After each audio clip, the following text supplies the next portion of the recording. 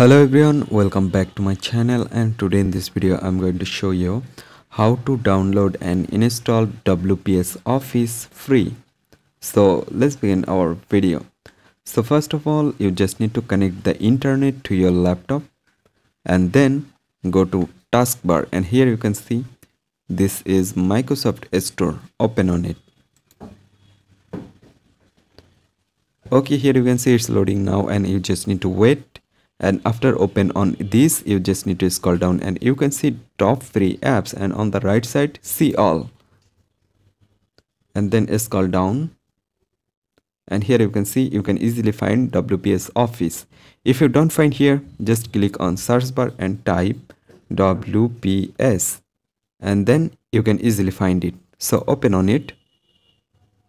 Okay, after open on it, you can see on the left side there have an option get. You just need to click on this get, and then it's automatically download and installed to your laptop. Don't need to do anything, just click get. That's it. I hope you can understand and hope guys this video can help you. Don't forget to like and subscribe to my channel.